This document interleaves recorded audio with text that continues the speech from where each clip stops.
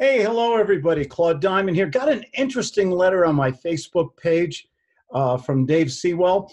Claude, how do you begin a conversation with pre-foreclosure, lease pendants, cloud on the title, up to a subject to deal?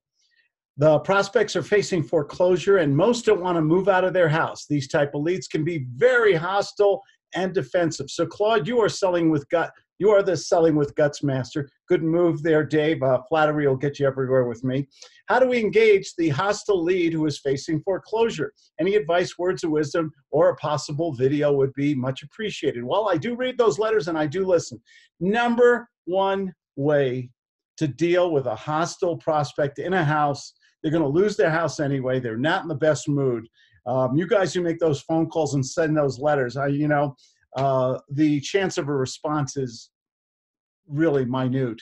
So what do? How do you get people's attention who are going to lose their home and they're figuring, well, I might as well stay in here until the sheriff comes and kicks me out? There's only one way, and I'm going to share a little secret with you. It's called money. It's called give them money. You take your billfold with a lot of hundreds and fifties, and you just wave it in front of their house. Nice big billfold. Say, folks, would you like cash? If you're on the phone, you can't show them unless you're video, of course. But you say, folks, would you like real cash today?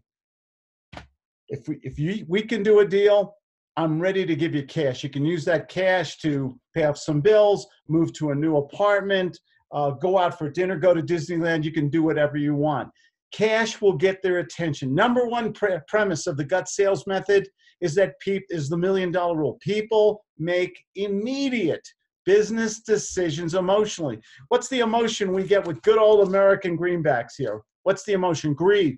Gordon Gekko in Wall Street. Remember what he said? Greed is good. Get their attention with cash. They know they're going to get tossed out sooner or later anyway. If you checked your numbers, you did your due diligence, check that title, have an inspection done, of course, and you think there's something there and you can pay up the balance on the foreclosure or whatever, the outstanding due, and bring it up to date, and you still have a way to make money, then offer them some cash, walk into it. But do it the right way. Do it the legal way. First of all, you got to have your documents done correctly. Sales agreement, voluntary abandonment. Check with your attorney on these. Have them all notarized, okay? And have all the principal parties on the title sign it.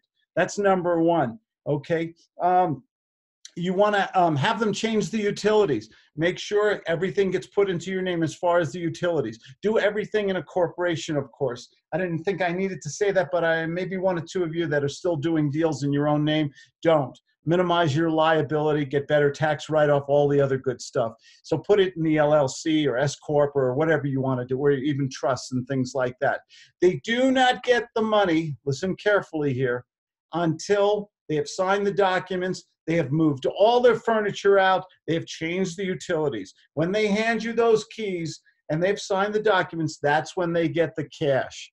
Okay, good old-fashioned cash. You can use a money order or a check too if you can get away with it, but sometimes cash just brings out the good old avarice in people, okay?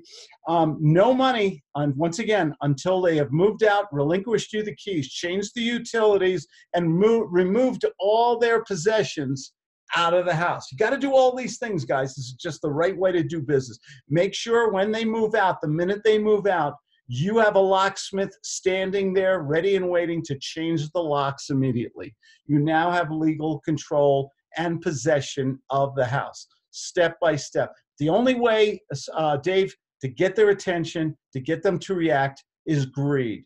You can say all the wonderful things that some of these scripted gurus and stuff are telling them, but how do you get people's attention? Good old-fashioned money, because sometimes greed is good if you're a business person and you're trying to get people to move away from their property. And it's a good way to do business. They get something, you get the house. Hopefully now you can fix it all. Hope this helped.